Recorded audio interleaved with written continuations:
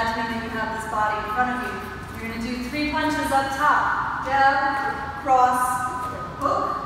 From here, I'm going to do a rear kick, but I'm not going to do a full rear kick, turning my hip over and everything. This is just more of a distraction than anything. I'm going to land it, but I'm not going to turn my hip over.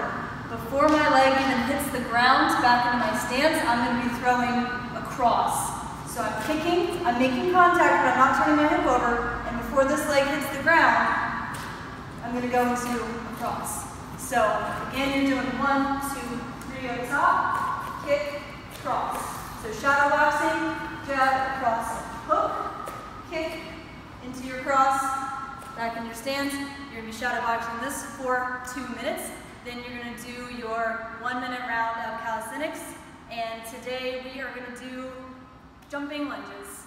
So lunge, switch in the air,